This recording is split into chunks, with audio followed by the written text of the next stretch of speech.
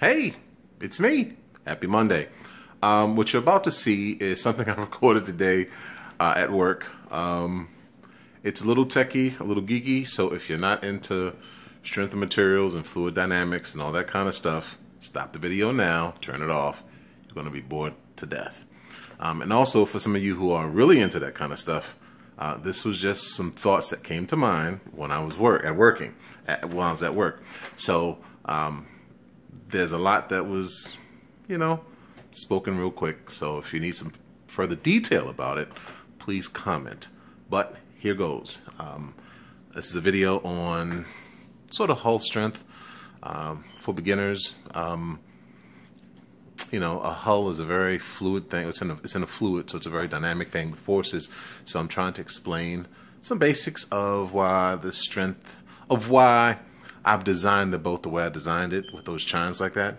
I think someone asked, have I ever decided to test the strength of those? And it would be a shear test or a tension test to see at what load it broke at. That would be all good, but it's not really applicable to the way a boat hull really works. It's not like a regular building that just holds stuff up. It's really acting in a very dynamic way, which you're about to see right now. All right, happy Monday, everybody. It is, the 29th of August, and I was just looking at some comments on my YouTube channel. Thank you very much for everyone that has viewed and commented, but I've been getting some pretty good questions, and I just wanted to go over, I'm calling this boat hulls for beginners.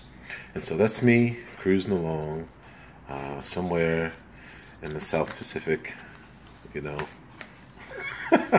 or Beam region. So since this is what we want a smiley face Kamal on my boat, the K54.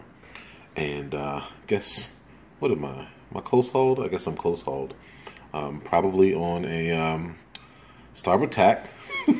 Anyway, and we want to stay afloat. We want to be happy. We want to have smiles, right? Exactly. So let's talk about hulls. All right, so a hull is different than a regular structure because if you have a typical building, right?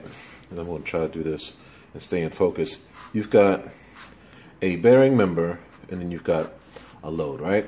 So this member here has to support that load, and it's only dependent on what the strength of this material is to carry that load. Well, boat's a little different. So I've got my hull, and my hull has very dynamic forces that operate on it. You've got, the pressure from the seawater coming at all different angles, directly, indirectly, but it acts a little different. Unlike this type of structure, the boat hull really works not against the water. The water is not a load per se. The water is what the water is, because the boat is not buttressed or it's not planted in any kind of major surface. So you don't have a boat, right? I know, please don't kill me. That's like on a mountaintop, right? Because if you had a force hitting that boat on the mountaintop, yeah, the boat has to resist those forces, right? So the boat is in a fluid, and the fluid is all around the boat. So you've got water all around the boat. So the boat can just move. So what these members of the boat really have to resist is the weight of the boat itself. So if you've got a force that's applied to a boat frame, it's not worried about the entire ocean. I mean, I don't care what kind of boat you build, it's not going to resist the entirety of any ocean. So what it has to worry about is itself. So that's my little diagram for a little anvil, I guess. And so my boat weighs 18,000 pounds, basically. That's what the displacement is. I'm sorry, 18 tons, 36,000 pounds, fully loaded, ready to cruise. Light ship is more like 30,000 pounds, but full of gas or fuel, water, provisions, people, food, about 18 tons. So that's what the structure of my hull has to resist. It needs to be able to move itself. And so, let's look at that a little closely. Yes, these are very juvenile drawings, I know, but forgive me. So, you have the frame, and the frame itself has to move 18 tons. So there are 32 of these frames, and they all work together. So you have 18 tons divided by 32 frames, which is about 0.56 tons, or about 1,100 pounds. So you have each frame that really, if it's doing its work, it's carrying about 1,100 pounds.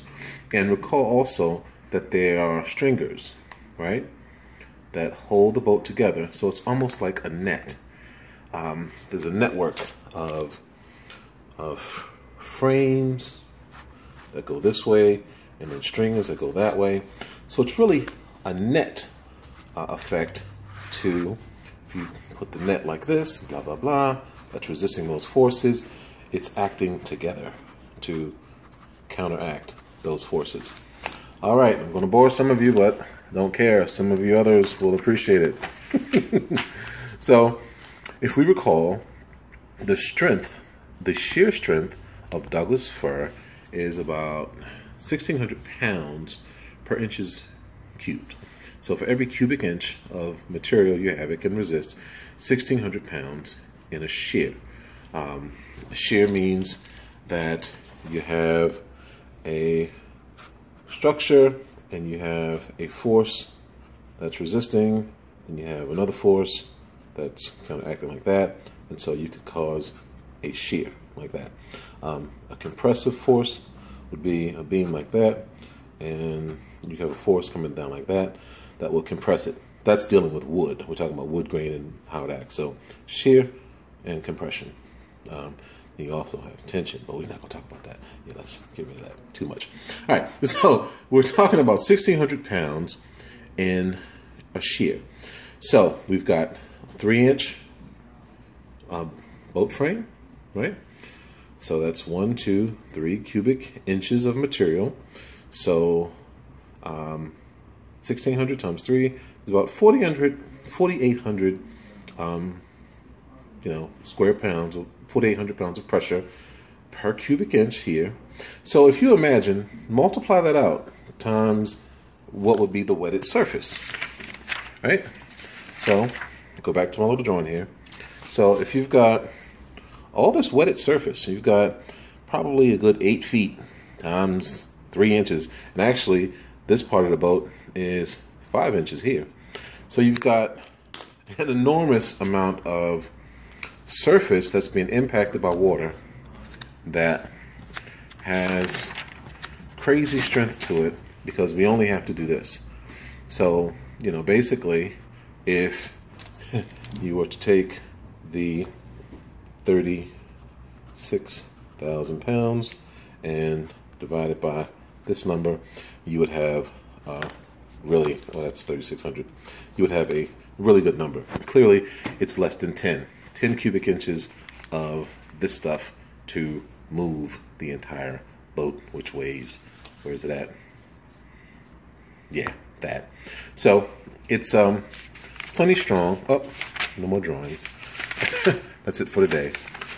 But I just wanted to talk about it so that you guys would have a good understanding of how the hull works. So if you've ever seen the way a catamaran is, it's pretty thin. You could have, like not even that, like 3/8 inch plywood on a catamaran, and very lightly framed. Whereas monohulls may have a little bit thicker hulls and a little bit thicker frames.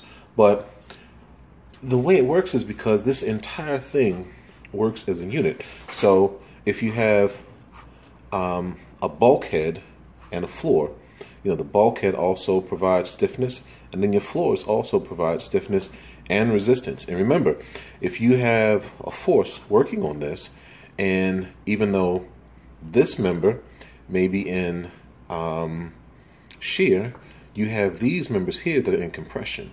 So, and the compressive strength of Douglas fir is about 6 1,000 pounds per cubic inch, right? So you've got crazy strength in the boat because the floors are going to be 4 inches, the decks are going to be at least 3 inches. So we will see plenty of this on the water, plenty of smiles. So I hope I totally didn't bore you with all this engineering crap, but I just read the comments and was so moved to do my little pictorial thing. So anyway, thanks so much for watching. And if you have other good questions or inquiries, I really like to help you because I find this absolutely exciting. So I'll get back to work. Got some stuff waiting for me, but there we go. All right, so I can't wait to do that one day. Peace and blessings.